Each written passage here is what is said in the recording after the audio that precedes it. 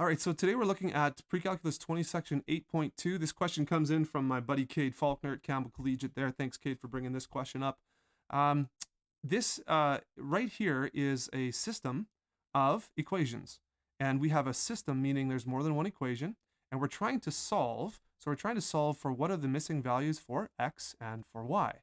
Now, this is a quadratic. So this is going to be some kind of parabola. This one over here is linear. So this is going to be some kind of straight line. So we could have 0 solutions, we could have 1 solution, we could have 2 solutions. We know that at the beginning. So by substitution means that we're going to want to pick one of these variable terms and we're going to want to isolate the variable term. Now the y here is already all by itself. So I think that this would be a good one, this first equation would be a good one to manipulate a bit so that y is all by itself, okay? So I'm just gonna rewrite this equation, okay, over here. And I'm going to put everything, I'm going to leave y as being positive. I'm going to put everything else on the other side. So this is going to be y equals, I'm going to take this over, take this over. So y equals negative 2x squared plus 4x plus the 3 that was already over there. So we're just going to rearrange one question. We're going to send that over. Now, why is this important? Well, this equation's gone now. It's rearranged to this one. The y here is all by itself, and I know what y equals. It equals this business over here. So what we're going to do is we're going to take this, and because it's a system, whatever y equals, okay, in the one equation, it should equal the same in the other equation because we're looking for the intersection points where y is equal for both. So I'm going to put this expression into here. So this is y in the other one, and that's how we're going to mix them up in order to get a solution for this particular system. So we need to combine them, okay? So we rewrite that like this. So it's going to be 4 times x minus 2 times, not y, but all this up here. So negative 2x squared plus 4x plus 3, and then equals negative 7. So now this is how I've taken two original equations and forced them into one equation with one variable. That's the important thing. I only have one variable here now.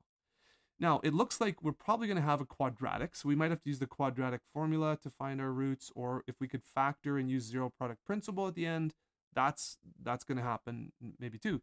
But what we need to do is we need to expand and simplify, get all the like terms together, and let everything equal 0 on the other side. So we're going to expand all this, which means that this negative 2 multiplies by each term in the brackets. So it's going to be plus 4x squared minus 8x minus 6 equals negative 7. I'm going to bring that negative 7 over, combine any like terms. So I'm going to have a 4x squared here, this x term and this x term. 4 minus 8 is minus 4x. And then I'm going to add 7, so negative 6 plus 7 over here is going to be plus 1 equals 0. Okay, so hopefully I'm not making any mistakes here just yet, but you have a quadratic now, and then what you want to do is you want to solve for the x the way you would normally do with a quadratic. So if you can factor this, you could try and factor it. So by that I mean if we have integer roots, that's great. It might be, or even just common fractions, it might be okay. If we have radicals and stuff like that, it might be a little trickier.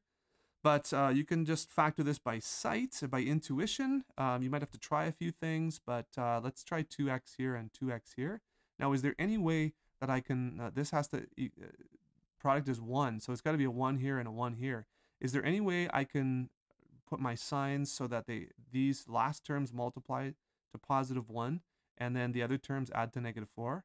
Well, there is if I do this. Now, let's just give this a quick check. So 2x times 2x is 4x squared, minus 2x minus 2x, if you do the FOIL, so that's minus 4x, and then negative 1 times negative 1 plus 1. So that's what I see up here, so I've factored this correctly. Okay, so that's great. This is going to be real easy because when I solve for my x, I have to let one or both of these, actually both of them, but they're the same, so I'm just going to do one. I have to let that equal 0, because in order for this times this to equal 0, one or both of them has to equal 0. So that's where we're going to look for our x values. So 2x equals 1, x equals 1/2. Okay, so it looks like x equals 1/2 here in this system. And now I need to simply find y. So we've already got y isolated over here, so you could put x into here. You could also put x into your original equations if you fear that you've made some mistake, but it shouldn't really matter. So what is y when I put x equals 1/2 in there? -2 times 1/2 squared plus 4 times 1/2 plus 3. And so what does that equal? Well, that's going to be 1/4 times -2. That's going to be -2/4, or -1/2. 4 times 1/2 is 2. And so this is what we have. We have 5. We have 4.5, right? 2 plus 3 is 5 minus 1/2. That's 4.5, or what's that, 9/2? So looks like we have x and y solved here, and our solution would be x equals 1/2, y equals 9/2, or maybe you want to write it as the intersection point, 1/2, 9/2. All right, so those values are confirmed. That is the answer to that, solving by substitution.